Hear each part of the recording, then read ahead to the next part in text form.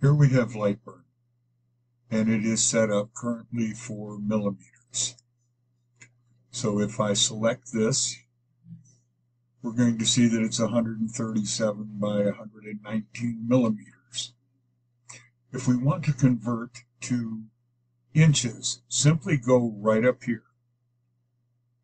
Click the millimeters, select inch, it changes it to inches, and you now have 5.3937 by 4.6850 inches.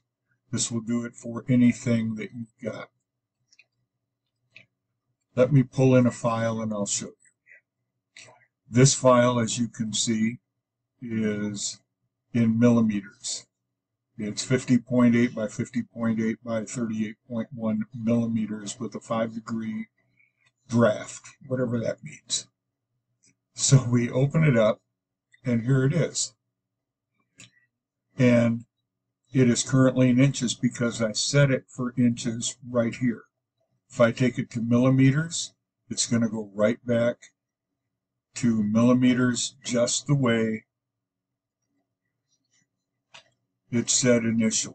I'm just getting rid of these two things. If I make this box, it is going to be exactly the dimensions that it said.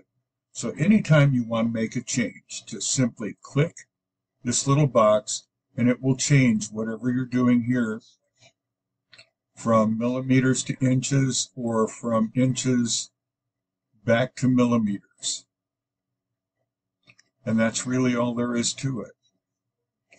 If you have any questions, please feel free to contact me.